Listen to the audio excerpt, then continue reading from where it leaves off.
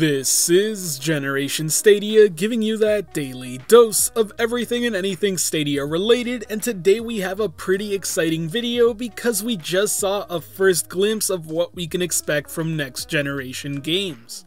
In case you haven't heard, Unreal Engine 5 has officially been revealed and they showcased it through gameplay running on a PlayStation 5. Now I need to point out that this is a tech demo for Unreal Engine 5 and is not officially a game that will ever see the light of day. That said, we do know it is gameplay. Digital Foundry even confirmed themselves that this was meant to be playable at the GDC event on the PlayStation 5 itself. Now before I keep on going about this engine, I need to point out why exactly I'm talking about it on this channel. I've been talking a lot about the PlayStation 5, but what exactly does that have to do with Stadia? While yes, this unveiling has a lot to do with the PS5 and there's a lot of correlation between the two going on in discussions, this isn't exclusive to the PS5 whatsoever. And frankly speaking, I think it's pretty ridiculous to just see how many people out there are using this as some sort of ammunition for the next gen war. When most games run on Unreal Engine, that means we can expect this level of visual fidelity everywhere.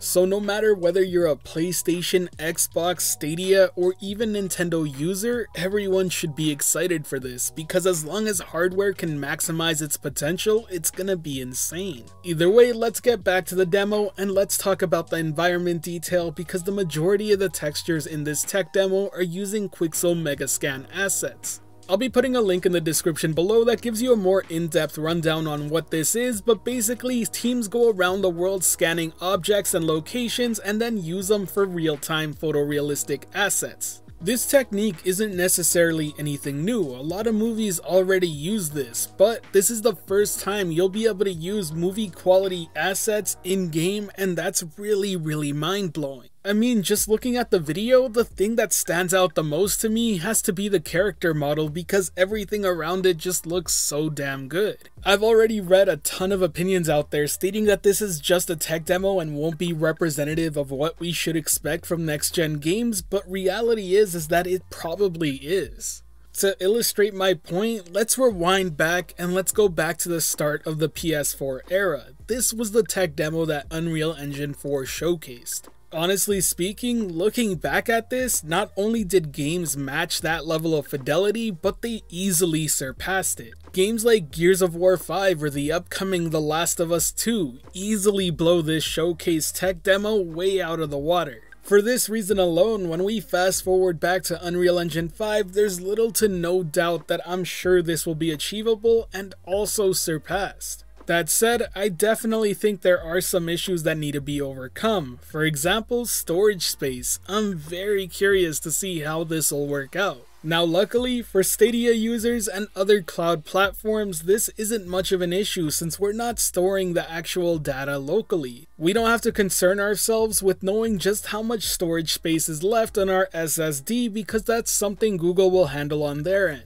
I mean, just think about the games we have this generation. Plenty of them already take up over 100 gigabytes each. Look at Modern Warfare, taking up almost 200. It'll be interesting to see how this all plays out, because I'm sure that next generation games will be using much more space for all those higher resolution textures. The next issue is one that's specifically for Stadia, and that's the fact that the server blades definitely need to be upgraded to actually maintain this level of performance. We certainly know that Stadia Gen 2 is on its way, but the question is, how long will it take to get here? I recently talked about it in a previous video, and I have to say I was a bit surprised by the comments, because it seems most people are expecting it to happen alongside the next gen launch, and we really don't have a guarantee that that's going to be the case. Now personally, as much as I would love for it to happen alongside that launch, I actually don't mind waiting up to a year. That's simply because this coming year, I feel like most of the titles will be cross-generation anyway. And if they can hold out a bit longer and get some better hardware than that of which is available in the Xbox Series X, I think it would be a pretty big deal. Either way, what I think matters most is that Stadia gives us a bit of an update or a roadmap on when to expect this sort of thing to happen. At the very least, a time frame would be very welcome, simply because I don't want people getting the false narrative that it's going to happen day of when the next gen consoles launch.